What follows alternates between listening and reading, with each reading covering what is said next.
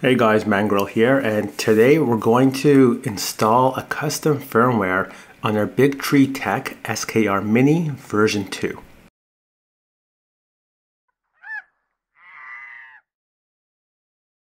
I know there are a lot of other guides out there, but when I tried to follow those guides, I ran into a lot of issues, primarily around compiling the firmware. So spent a lot of time trying to investigate those issues and hope that this video will help you avoid having to spend that time. Our goal here is to upgrade our firmware, make some slight tweaks to the firmware based on our specific machine, and most importantly, activate the mesh bed leveling feature. This feature lets you manually level the bed in 9 different points and have the printer actually build a mesh and automatically adjust for any warpage in your bed.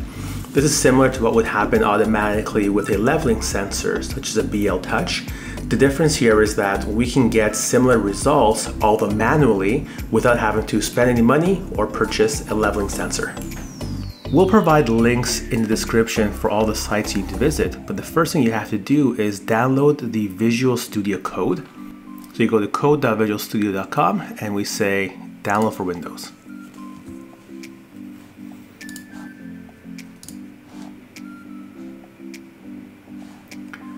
I accept.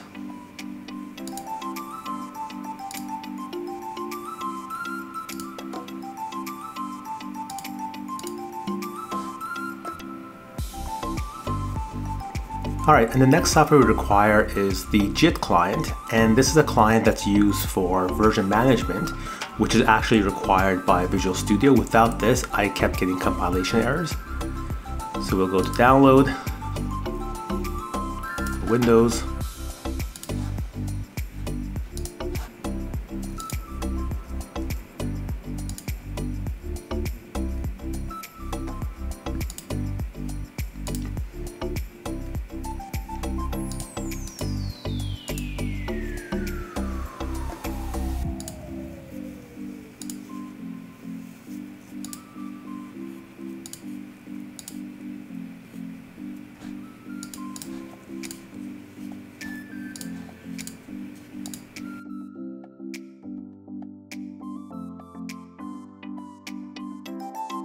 Okay, next thing we need to do is get our firmware for the BigTreeTech SKR Mini.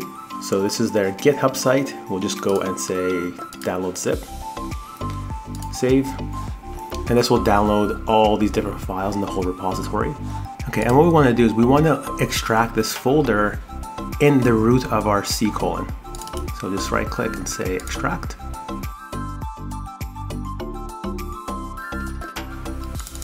Okay, now within this folder, we see the whole repository, and what we want is a firmware, and we want version 2 because that's what our board is, and we want this folder here. So what we'll just do is we'll take this out of here, go back to C colon, stick this in here. We don't need this anymore. We don't need this anymore. So now that we have our version 2 firmware folder in the root directory, we're going to go inside here and we see the Platformio file. We'll open this up and we're going to search for our environment. Okay, so here's our environment, and we see that it says platform is STM32. Now we want to change this to STM32 version 6.2 or less. Save. This will force Visual Studio to use a older version of the platform when compiling. All right, so we'll close everything and now we will open up Visual Studio Code. Then we'll navigate to extensions. And it looks like I've already got Platformio installed. If you don't, you'll just search for Platformio here. It'll come up and then you're able to install it. Then we'll navigate to Platformio. We'll go under Platforms. And we can see that our STM is version 8 and we have some updates. So we'll go ahead and do our update. Okay, so now we'll come down to our Platformio. We'll go Open Project and we'll navigate to where we have our Marlin Firmware. So here, and you only want to go down to the folder where you've got your Platformio file, and we'll click on Open. And now we can see that all these files are here. We want to go to our configuration H. And here we have the ability of changing all these different configurations. First thing we'll do is we'll change our author just so that we know who last modified this firmware. Next, we'll give our printer a custom name.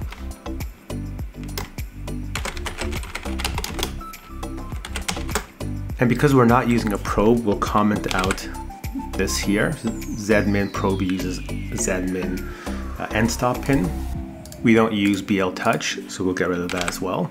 And it really looks like this printer firmware was set up to use auto leveling. That's why the BL Touch was active. That's why we got the bilinear. So we want to deactivate all these. And then we'll activate mesh bed leveling. We'll activate probe manually.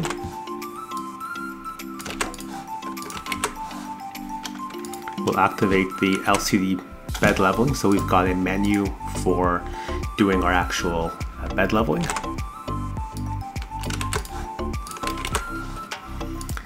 And just for fun, because I don't print ABS, I'll just change this to TPU.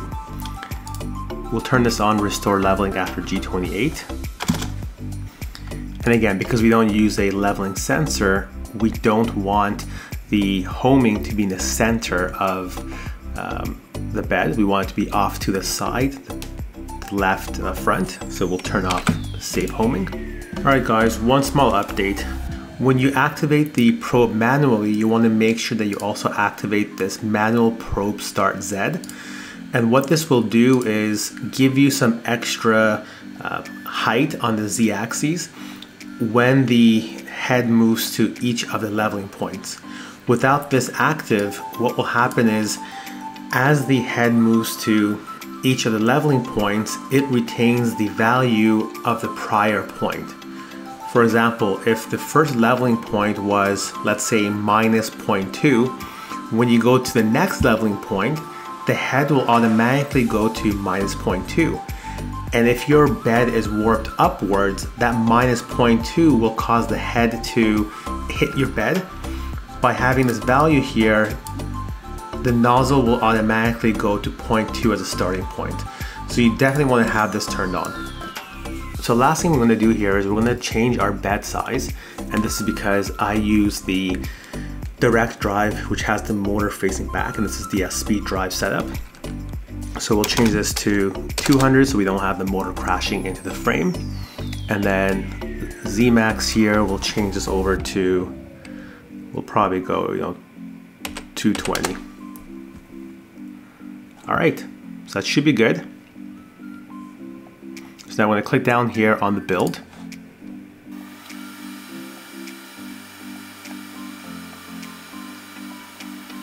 So we see that the build was successful. It took roughly 1 minute. Now what we do is we go back into our folder with the firmware files. We go under PIO, so Platformio. We'll go under build. We'll go under our environment, and we should see a firmware.bin file. So all we have to do now is copy this file into an SD card, turn the printer off, put the SD card in, turn it on, and we should be good to go. So let's do that. All right, so when you turn the printer on with the firmware file installed, we see we get a blank screen. So right now it's doing its firmware update.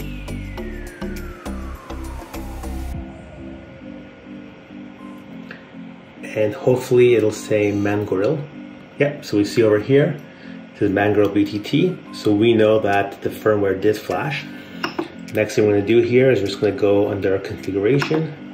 We're gonna do a quick reset here. So restore defaults. And then I'm just gonna go under advanced. I'm gonna go to initialize EEPROM.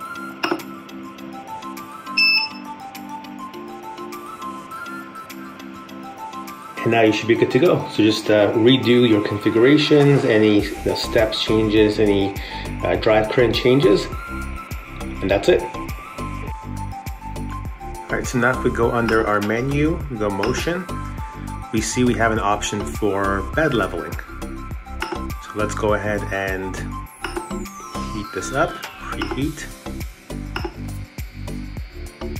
Okay, now that we've hit temperature, we'll go into the menu, motion, bed leveling, and then we'll do a fade height of 10, and then we'll say level bed.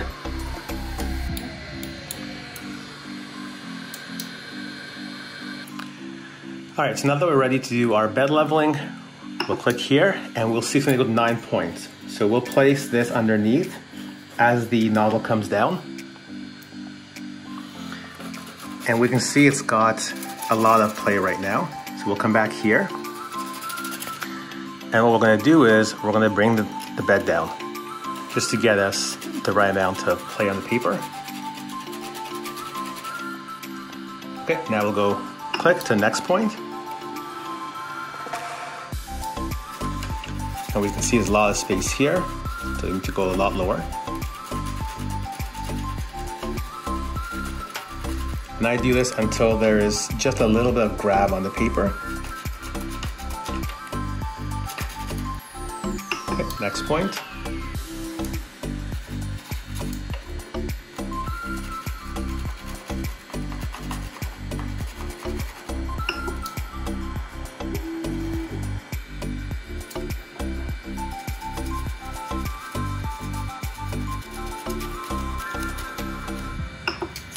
All right, there you go, and it says leveling done.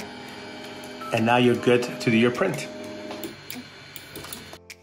Now that we're done with the mesh bed leveling, we can see that the Z-axis is actually moving while we print to compensate for the warp bed.